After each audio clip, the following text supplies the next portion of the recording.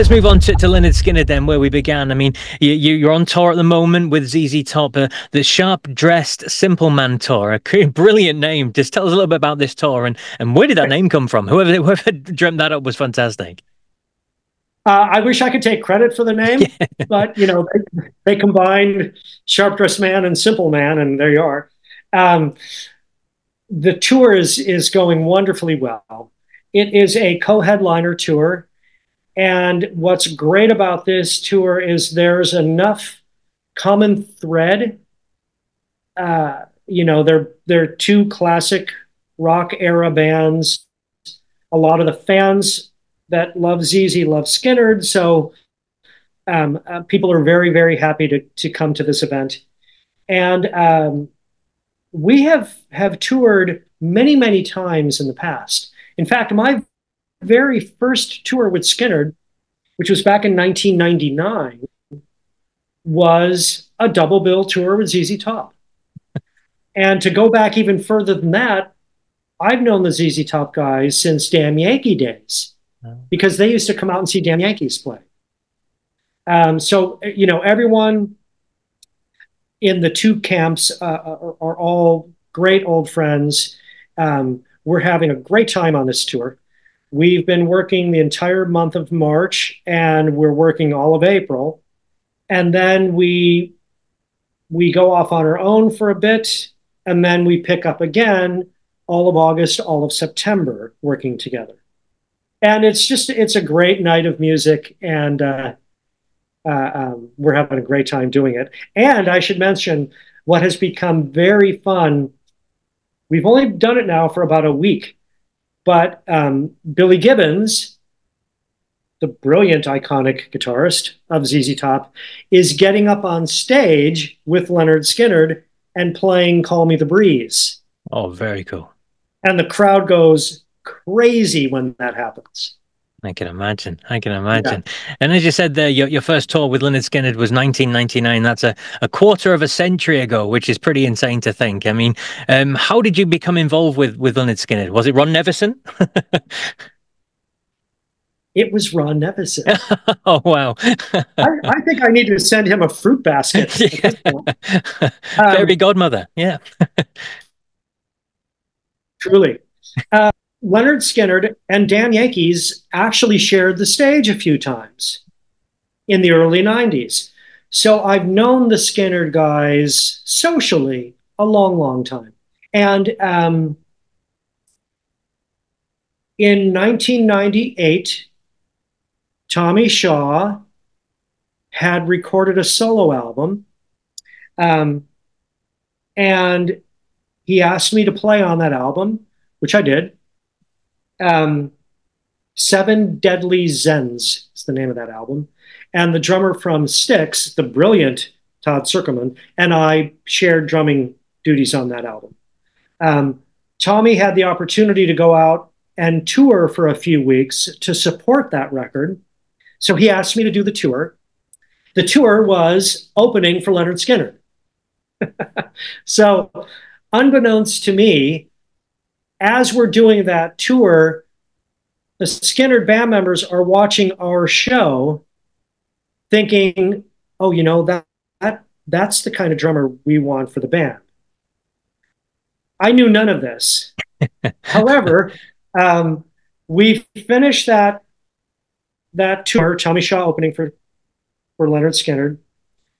And then I get a phone call from Nevison who says, hey, I'm in the studio.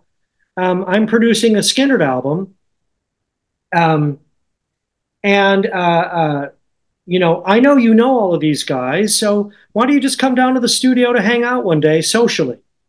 Which I did. And that day, Ron said, you know what, we're going to need percussion on this record, which would be the frosting on the cake.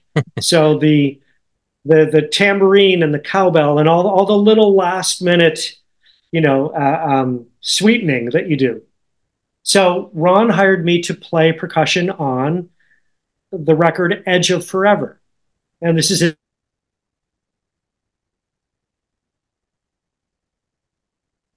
Then came to me and said, you know what, we're looking for a new drummer. Are you interested? And I was. And 26 years later, here I am. Still.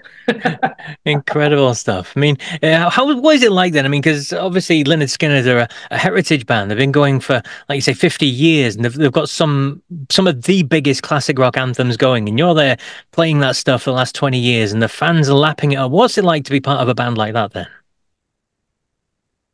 It's wonderful. I should mention, Paul, that as a 13-year-old kid, was playing in bands with other school friends, literally playing Gimme Three Steps, Freebird.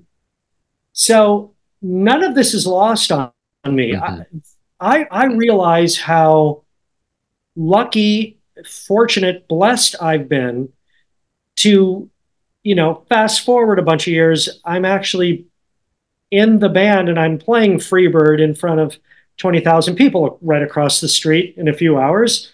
And it's been an amazing experience to play this music that has stood the test of time, that is part of, here in America, it's part of our pop culture.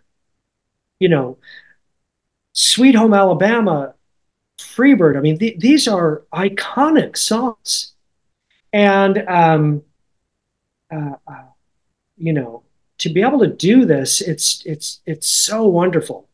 And, last year we lost Gary Rossington, rest in peace. Gary was the last original member. So there are not any original members in the band now. However, I've been there 26 years. Johnny Van Zant, the younger brother of Ronnie, has now been singing in the band 37 years. Ricky Medlock, the brilliant guitarist, has been in the band 28 years in this era, but was in the original band in the early days, playing drums when they were still playing clubs and recording demos. So we have enough of a through line, I think, from the band's early days to now, that I feel that we, with integrity, are carrying the torch and keeping the music and all those wonderful people alive that created it. Absolutely. And as you say, you got 20,000 people coming to see you every night and things like that. So the music is still there. It's still loved. But does it hurt? Do you get offended when people say things like it's just a tribute band now because it's not the original members?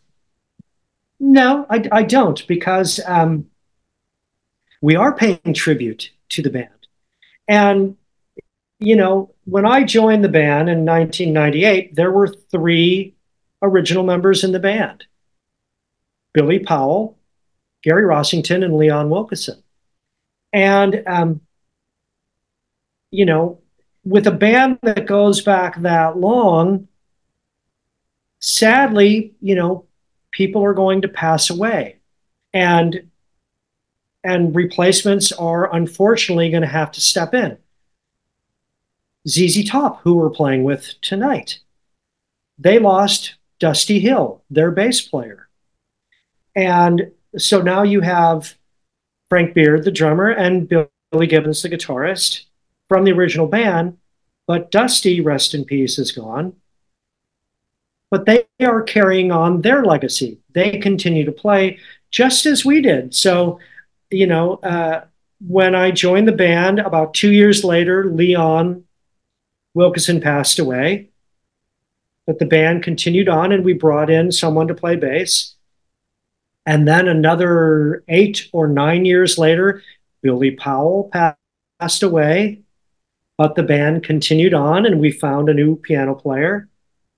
And then last year, Gary passed away. And we found another guitarist. But this only happened because the estates of all of the former original members wanted us to continue and wanted us to keep the music and these wonderful people alive. So I do not blame anyone out there that feels, well, that's not the original band, that's just a tribute band, that's fine. You know, they're entitled to that. It's the people that are coming out to still see us play who are loving the music and still appreciating the fact that we're keeping the music alive. And I'm happy and I'm appreciative to them for doing so.